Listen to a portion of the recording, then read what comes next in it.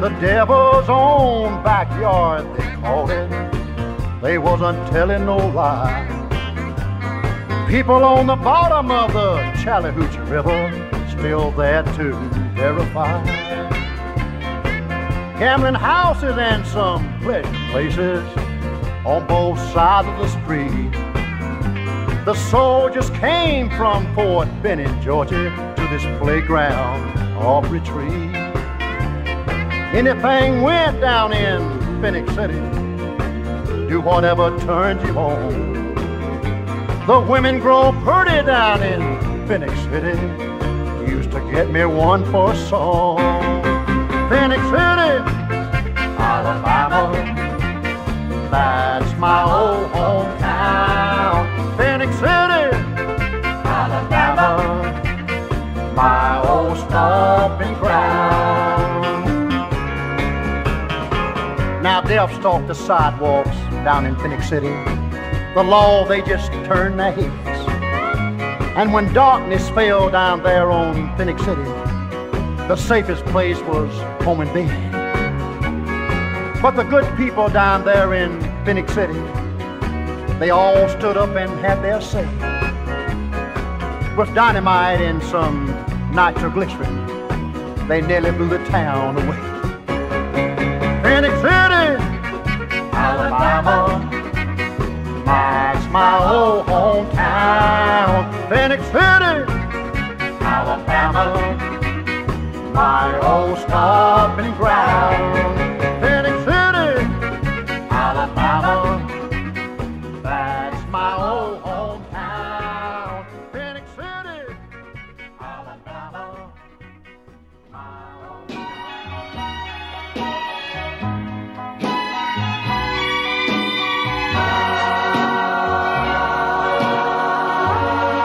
Welcome to a captivating journey through the bygone years of Phenix City, Alabama.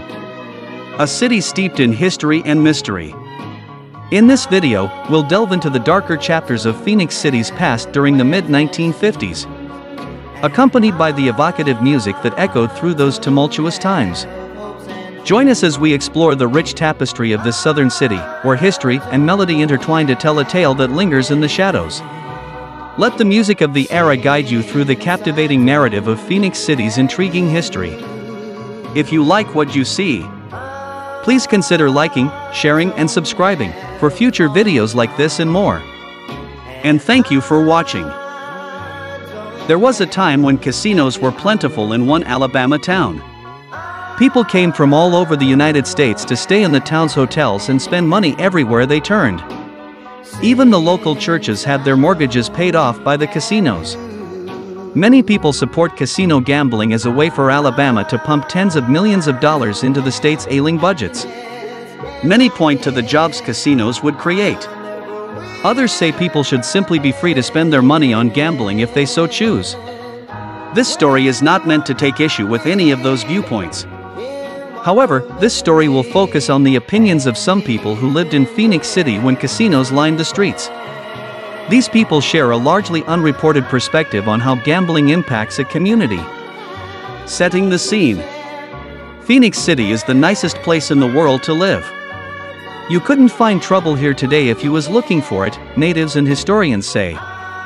Now, in the 50s and before, you could find anything you wanted. Standing along 5th Avenue, near 14th Street. The storefronts surrounding the area are mostly boarded up. Weeds invade lots where businesses used to operate. Until 1954, many of those storefronts were merely a cover for backroom casinos and brothels. Everybody knew what was going on, they had the doors open, had the music going, and had the girls standing on the sidewalk enticing soldiers to come in. They had little stools where the children could stand on there and play slot machines. The casinos hid behind relatively discreet names such as Bama Club. One was made to look like a grocery store. Only there were no groceries for sale. Casinos catered largely to soldiers from across the river at Fort Benning, Georgia. The booze flowed, and the women worked their magic, and before long, the soldier had lost all his money. It used to be called Little Chicago or Sin City, noting that the casino life did not have much of a direct impact on people unless they got involved with casino businessmen. You never saw any problems whatsoever, although we knew some of the things was happening. How it worked. The casinos were not exactly legal. But politicians and law enforcement simply looked the other way. Long ago, they had agreed to tolerate backroom casinos in order to help pay the bills in the city. Even the mortgages of some local churches were paid by the casinos. Central High School needed uniforms? Band uniforms? They didn't have drives or have to go out and sell cookies. They'd go down and make a request from some of the people down there, and we'd have brand new uniforms. It was part of it. It was an accepted thing. It was an accepted way of life. A push for change. But someone was unwilling to play the game. Albert Patterson, an attorney and staunch gambling opponent, moved his family to Phenix City. He took issue with the acceptance of casinos and brothels and began collecting evidence against casino bosses. In 1954, despite massive efforts from casino operators to derail his campaign, Patterson won the Democratic nomination for Alabama Attorney General. His platform was to clean up his adopted hometown. He never got the chance. Patterson worked late on Friday night, June 18, 1854. In a few days, he was scheduled to share evidence against casino bosses. But as Patterson walked to his car outside his office, a gunman came from out of the darkness and shot Patterson 3 times, killing him. One of the bullets was a symbolic shot in the mouth.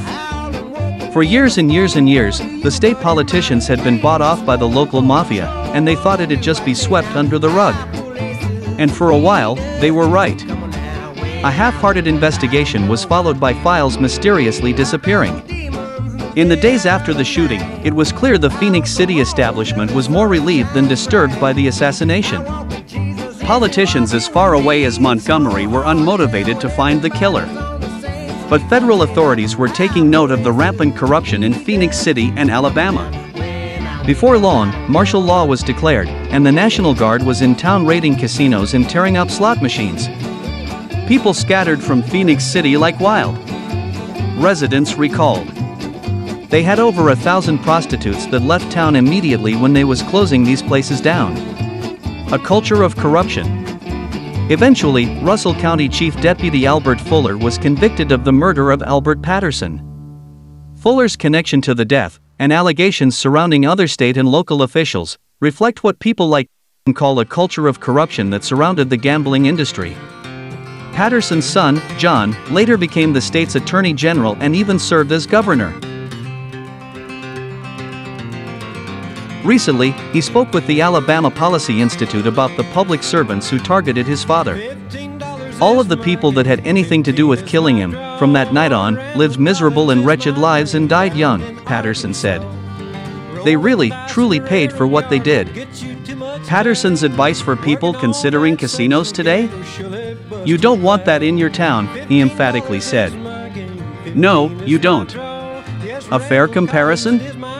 Some people compare the Phenix City of the 1950s to modern-day Montgomery. A federal grand jury is looking into the relationships between casino operators and legislators. A handful of lawmakers from across the state have gone public with allegations of bribes offered in exchange for supporting casinos. Some does not agree with comparing the Phenix City of the past with the Montgomery of today. But he did describe an undercurrent of corruption that he believes goes hand in hand with gambling. It's got some good areas, but it's not enough to offset the bad areas. It's like smoking. It gives you enjoyment when you puff it. But it affects everybody around you, and you'll end up sick as a dog. The events of the past proved to him that a town cannot have gambling without having corruption. You don't do anything but punish your family and yourself. It can't come to any good.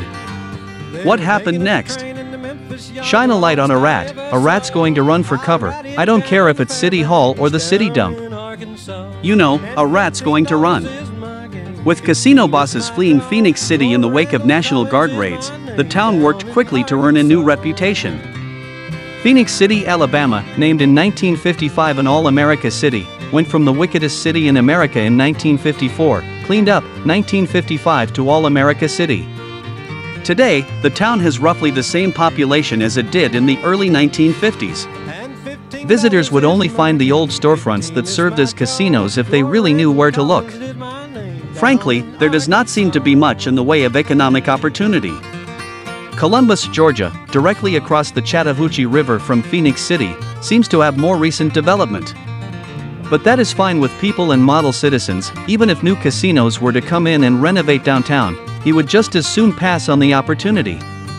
Gambling, he said, simply costs too much.